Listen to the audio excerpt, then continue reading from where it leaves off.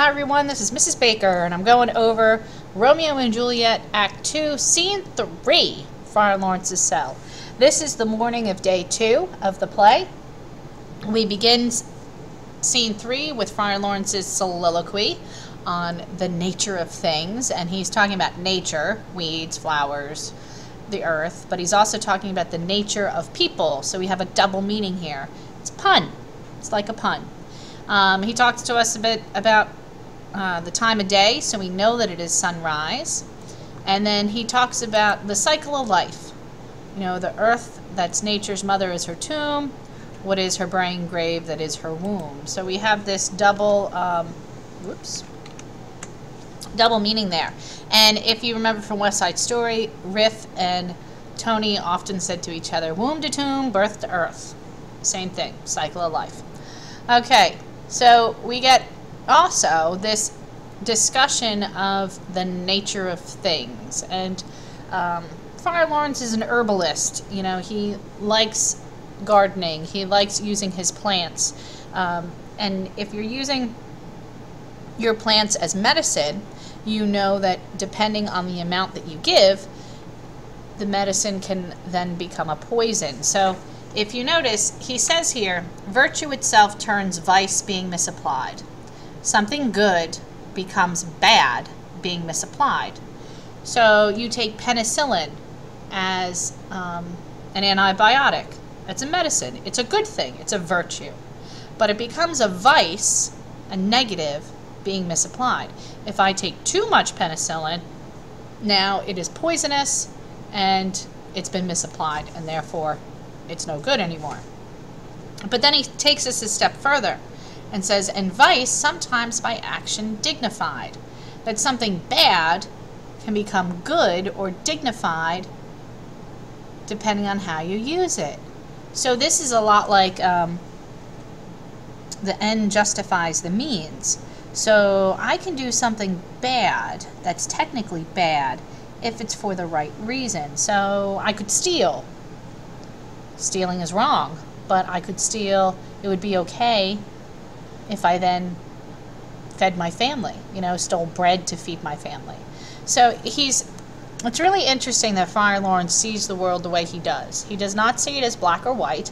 He sees it as both. And everything is good or bad depending on how it's used.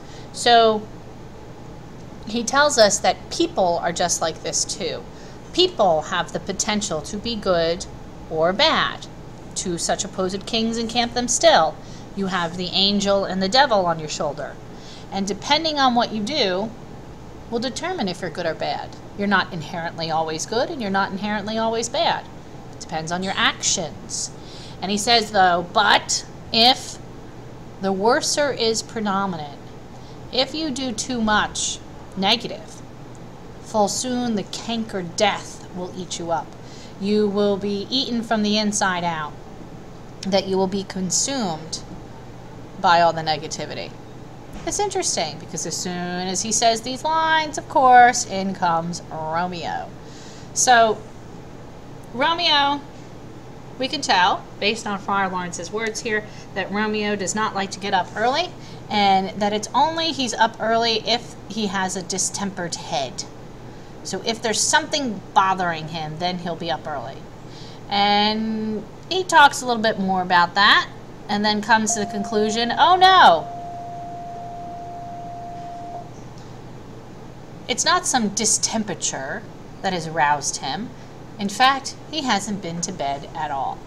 And so Friar Lawrence then says, what? Have you been with Rosaline? Huh.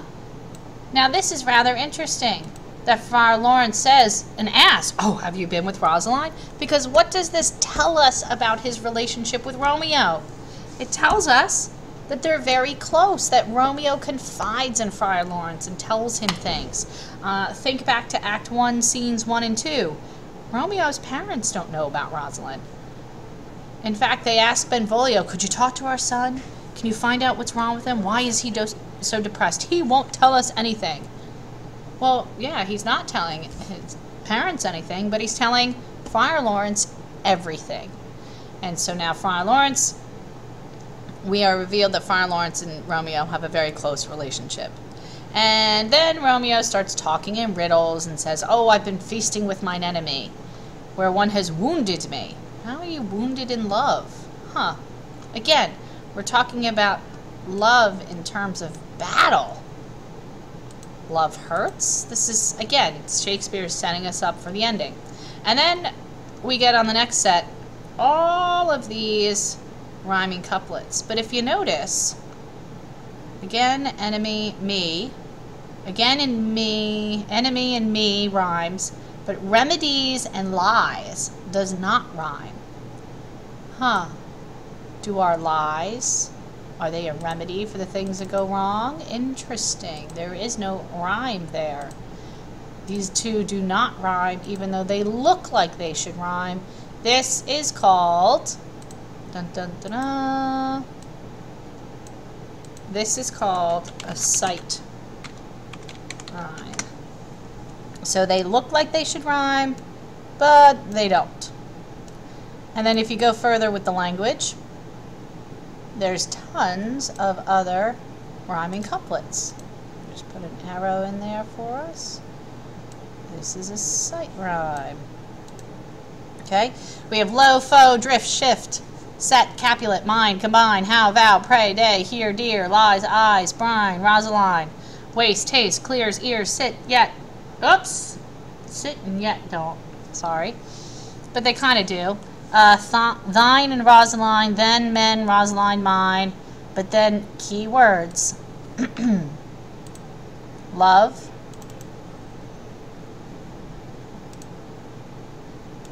Grave. And have. What do we know about the ending of this story? Love will have a grave. Only in the grave can they have love. They can't be together. Interesting. And Friar Lawrence tells Romeo, like, he scolds him about loving, but it's because Romeo gets too obsessed with love, and it's, you know, he's too infatuated. So love shouldn't make one miserable, and that's pretty much what he realizes with Romeo. He doesn't really believe, like, you know, really? Do you really love Juliet? And Friar says, thy love did read by rote, read by memory, and could not spell. You could read, but you were faking it.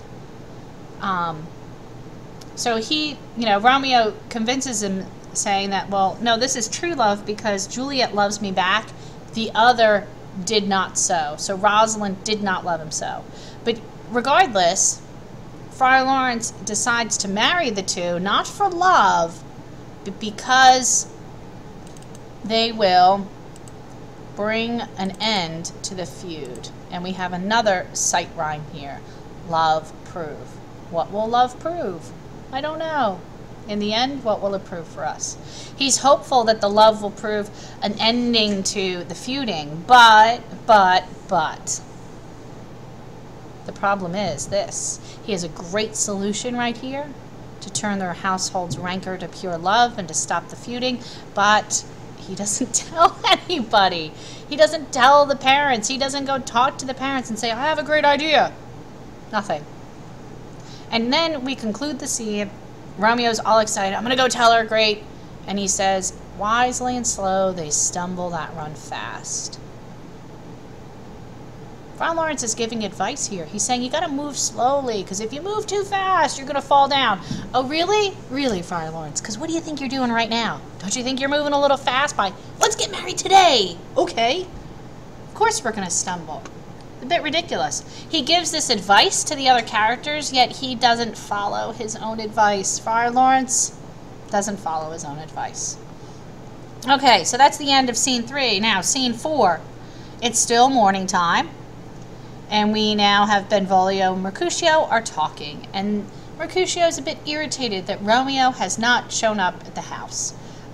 Where the devil should this Romeo be? Came he not home tonight? Where are they? How come? Benvolio is like, nope, I haven't seen him. I spoke with his servant. Excuse me. And Mercutio calls and says, ha, he's with Rosaline, that same pale, hard-hearted wench, that Rosaline. Torments him so that he will surely run mad. But then we get a change of subject here, and Benvolio tells us that Tybalt has sent a letter to Romeo's house. This is very significant. Uh-oh. Tybalt is angry at Romeo. He's sent a letter challenging him to a duel because Lord Capulet had yelled at him at the feast. But here's the thing, Romeo has no idea that Tybalt had gotten in trouble. He has no idea that Tybalt saw him at the party and now wants to fight him. And since he hasn't been home, he has no idea that this letter challenging him to a duel has been sent. And when Romeo shows up in the scene, his friends don't tell him either.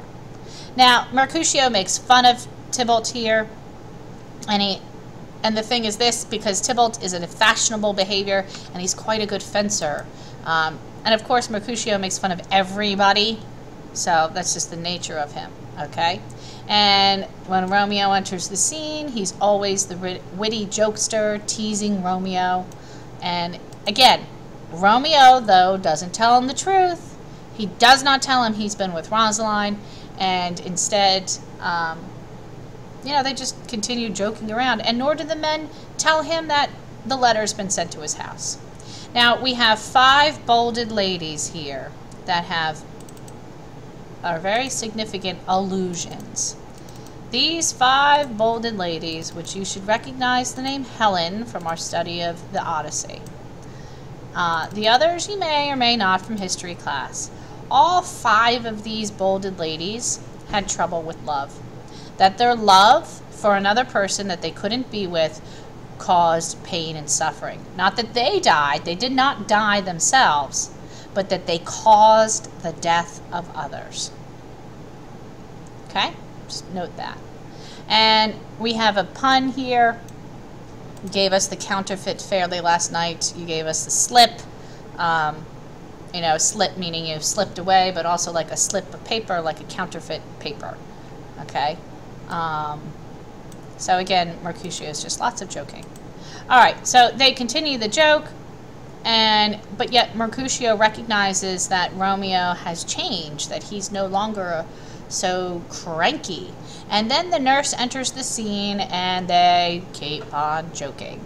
They make fun of her. The nurse tries to act like a proper lady, but she's not. She's bawdy. She's a servant, so she does not act like a proper lady, and Mercutio knows she's not a proper lady, but she's pretending to be, so they make lots and lots of fun of her. Okay? And then the end of the scene here, Mercutio and the other guys leave. They've never mentioned the letter from Tybalt. Romeo's supposed to meet up with Mercutio later on, but yet, oh, will you come to your father's? We'll have dinner together. And Romeo says, I'll follow you. Oh, really? He'll follow me? When? Because what do we know he's doing this afternoon? So again, we have Romeo's going to ditch his friends another time. And now we get talking to the nurse and Romeo. The nurse is afraid that Romeo will be untrue to Juliet, lead her to a fool's paradise.